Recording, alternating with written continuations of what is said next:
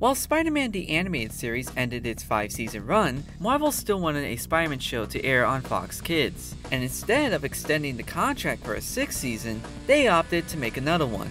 Thanks, Avi Arad. Saban Entertainment was set to produce, since they still had a contract with Marvel. The first idea was to cheaply animate the first 26 issues of Amazing Spider-Man. You know, like the old Marvel shows in the 50s. However, due to Sony and Marvel making a movie deal, Saban wasn't allowed to use the comics. Okay. So the next idea was to strand Spidey in another dimension, where Uncle Ben was alive, and that world's Peter was still wearing a black suit. Until Marvel shot the idea down thanks to the critical reception of the Clone Saga, and vowed to never have 2 Spider-Man again. Saban also learned that they weren't allowed to use traditional Spider-Man stories, characters, or his suit either. So how the f*** are you supposed to make a Spider-Man show? The last idea was to adapt Peter David's Spider-Man 2099 comic, which would have worked since it was a new take on the Spidey formula and the futuristic setting was popular in the late 90s. Unfortunately, Marvel passed because Batman Beyond was airing, even though that show was based on both of these characters. With all that trouble in pre-production, it's no wonder we got this.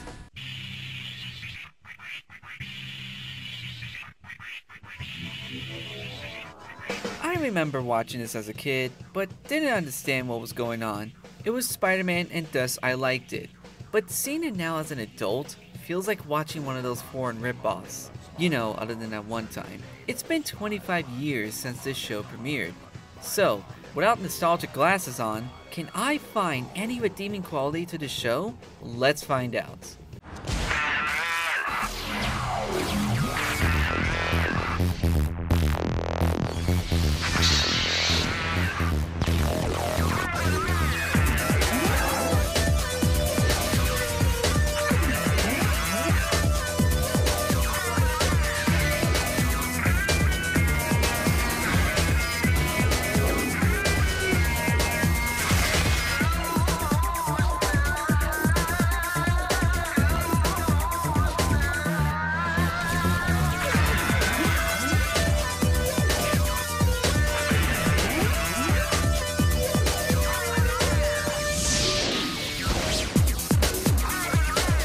Why was I able to play this intro but not the animated series? John Jameson, the son of J. Jonah Jameson, is going on a one-man space mission to explore a newly discovered planet known as Counter-Earth, located on the far side of the sun.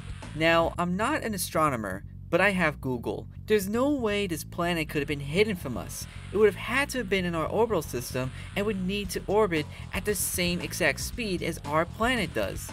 Even if it did, it would have messed with the other planet's orbital system and deflect the path of comets. We figured out the solar system back in the 1400s, so how come we didn't figure this out? How the hell did we create this warp drive engine? And why is this a one-man mission? Shouldn't it be a team since it's a newly advanced planet?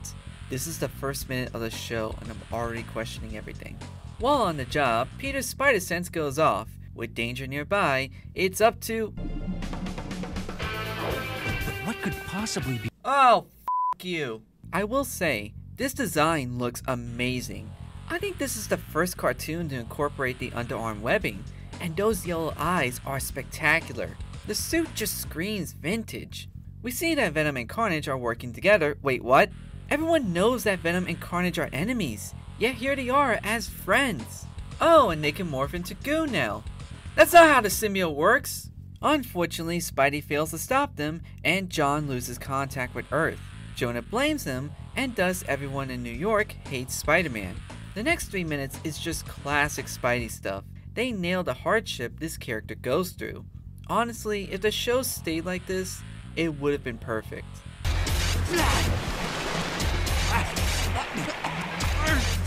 Hold it right there, murderer! You're not going anyplace. For all we know, this fire is your doing. You're blaming me?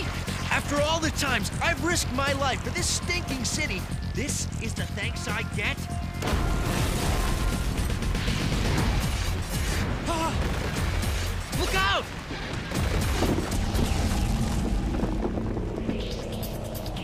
While contemplating on giving up the mask, John sends a message back to Earth. This inspires Peter to go rescue him.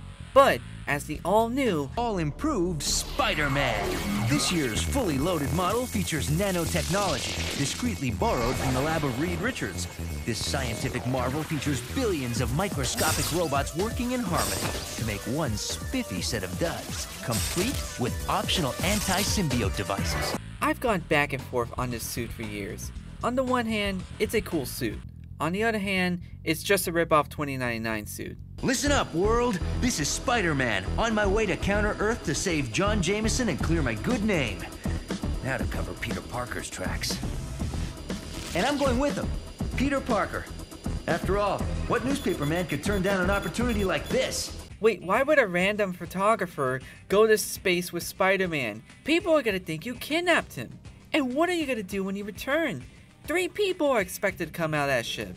Spidey crash lands onto Counter-Earth and is captured by the Knights of Wundagore, which is a real thing from the comics. Don't ask. Who work for the High Evolutionary? Yes, that one. I honestly forgot he was even in this show because he looks nothing like the comics. He favors bestials and makes them the higher class, while the lower class are humans. Okay, 1. Why aren't humans extinct? High Evolutionary hates humanity, so why are they still here? And 2, why is Spider-Man fighting the High Evolutionary? Yes, I like seeing him fight random villains, but this is way out of his league. I know he's fought cosmic level villains before, but would you rather have Spidey fight High Evolutionary or the Guardians? Thankfully, the Resistance helps him escape, the main members consisting of Karen, who's not a Karen, Daniel, Get the Mummy, and new member John Jameson, who won't leave this planet until he takes down the High Evolutionary, and forces Spidey to stay and help too. How does this guy expect to fight the High Evolutionary?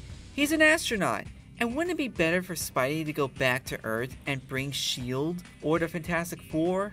Even Spider-Man wants nothing to do with this. Hey, I came here to rescue John Boy, not to storm some Counter-Earth Bastille. It's not my planet. Look, John, there's nothing I'd like better than to see the Beasties take a nosedive, but this isn't our fight. Then whose is it? These people need us. So do a lot of folks back home. Mary Jane? Oh, man. That does it. I gotta get off this planet before I wind up dating outside my species. But we all know he can never turn his back on helping people. So for now, our hero lives on Counter-Earth, moving in with a single mother named Dr. Naoko Yamada-Jones and her son Shane. They're alright, but compared to every other supporting character, they're forgettable.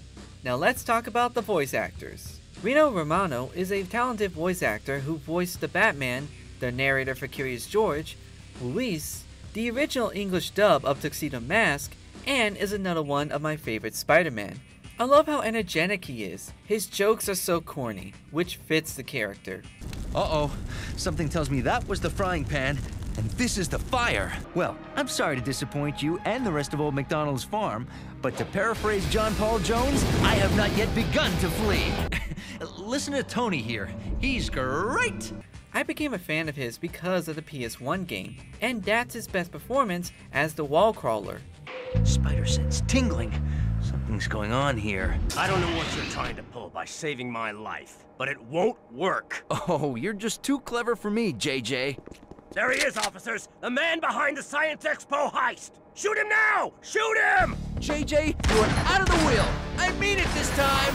The other voice actors are Richard Newman, who did an alright job voicing Jonah, but gives a better performance as the High Evolutionary. Mary Jane was voiced by Jennifer Hale, and unfortunately voices Lady Vermin as well. God, how did she go from Cat Girl to Best Girl to Rat Girl? That brief appearance of Nick Fury was Mark Gibbon. John Jameson is voiced by John Payne, who is also in that Street Fighter show. Karen is voiced by Kim Hawthorne. Daniel is voiced by Christopher Gaze. Lord Tiger is voiced by David Soboleff, who played Drax in the Guardians show. Sir Ram is voiced by Ron Halder. Lady Ursula is voiced by Tasha Sims, who was Psylocke in the X-Men animated series. The Machine Men were voiced by Dale Wilson, who was Principal Kelly in X-Men Evolution. Venom is voiced by Brian Drummond, f***ing Ryuk himself! And Carnage is voiced by Michael Donovan, who was Sabretooth in X-Men Evolution. There's a lot of talent here, but what about the animation? A lot of studios worked on this show. Coco Entertainment was a Korean company that inked and painted a lot of our favorite shows, although they later became a mining company that was involved with multiple scandals. Another South Korean studio named Dongyoung Animation, and according to Wikipedia, Atomic Cartoons, who wasn't given any credit. They've storyboarded a lot of other shows, and are animating that kid-friendly Spider-Man show. All this outsourcing resulted in a beautifully animated show. I mean, look at it! Look at the shading! We worried about you, man. The art style is amazing, and arguably better than most Marvel shows at the time. It perfectly captured the aesthetic of reading a comic book. The music is also great. I don't know why, but techno music and Spider-Man just work together.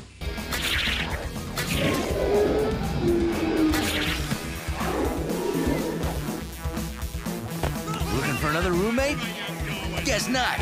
Now let's go over each episode. The reason why Venom and Carnage are here is because of the Synoptic. What is the Synoptic, you ask? Well, it's not for the comics, that's for sure. It's this ancient green symbiote that called them over to help conquer Counter-Earth. Which is really dumb. These two wouldn't care about any of this. Well, maybe Carnage, but it must be for his benefit. The only reason Venom and Carnage are here is to sell toys. Wait, did this show have toys? Okay, so apparently they didn't get any toys except for one lousy figure in 2005.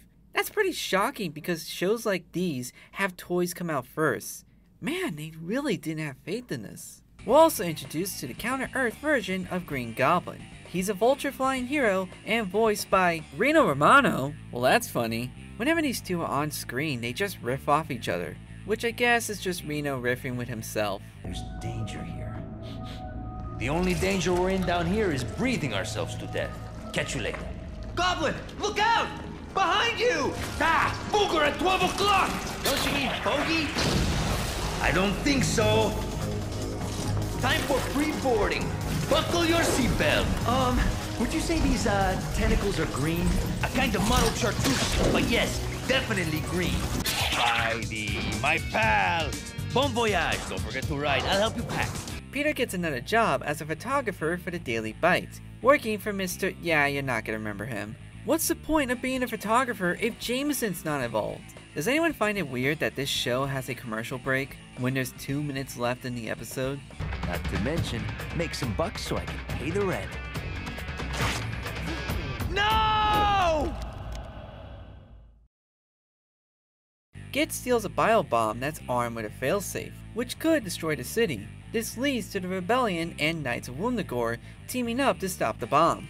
This episode is kinda dumb because no one properly communicates to him, and Git just comes off as an idiot. I'm the only neutral party here. I'll take the canister and see that it's destroyed once and for all. And how exactly do you intend to safely dispose of the virus?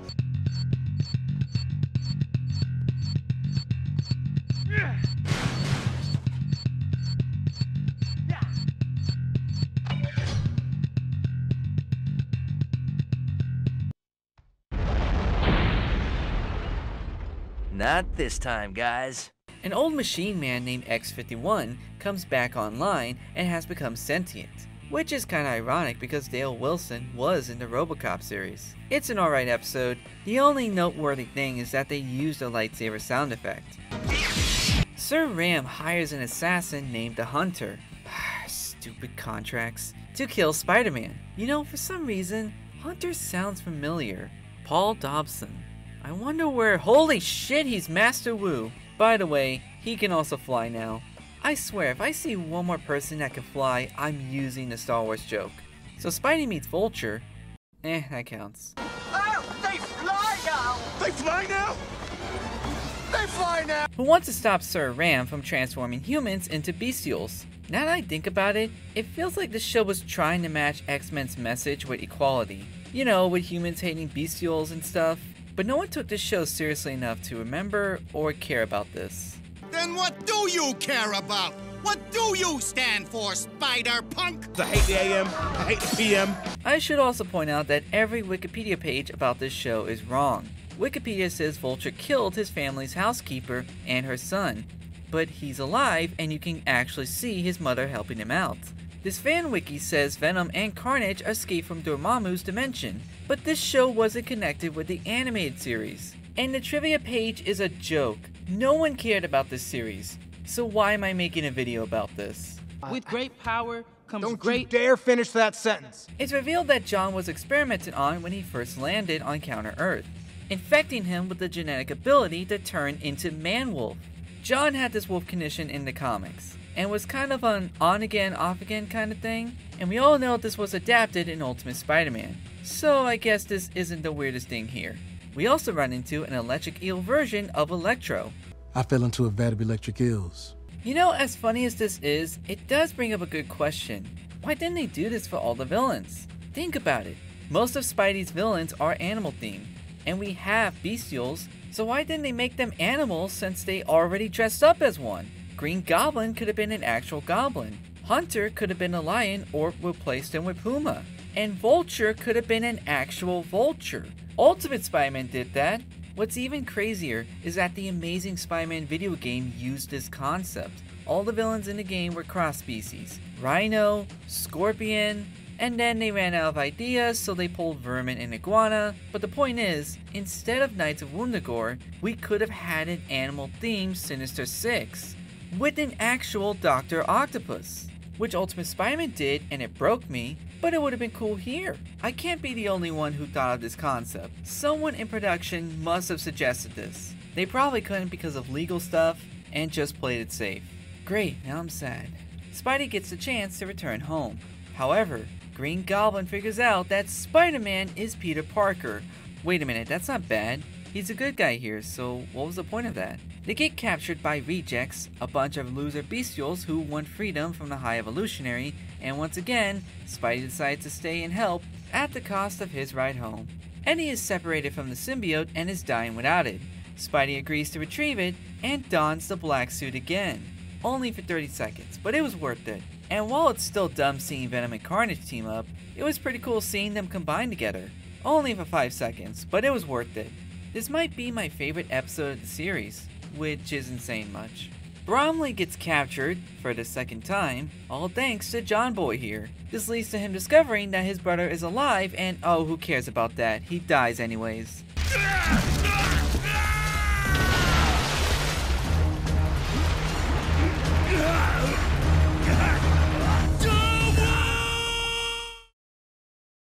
At least Spidey fights a High Evolutionary and— oh god, not him again! Karen gets kidnapped. Jesus, why do any of them go outside? So Spidey and the Rebellion have to go save her. It's also revealed that the High Evolutionary is Karen's grandfather. Wait, so the guy who hates humans had children?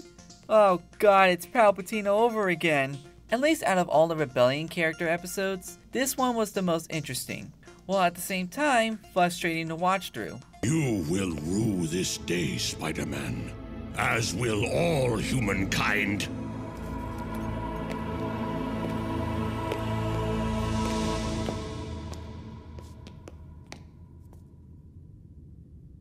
At this point, High Evolutionary just says screw it and tries to destroy all humans. Spidey and the Rebellion try to fight back, but are captured. Man, these guys are worse than Ashley. Luckily, Sonics and Green Goblin save the day. Unfortunately, the Synoptics are unleashed onto the world, and thus the show ends on a massive cliffhanger.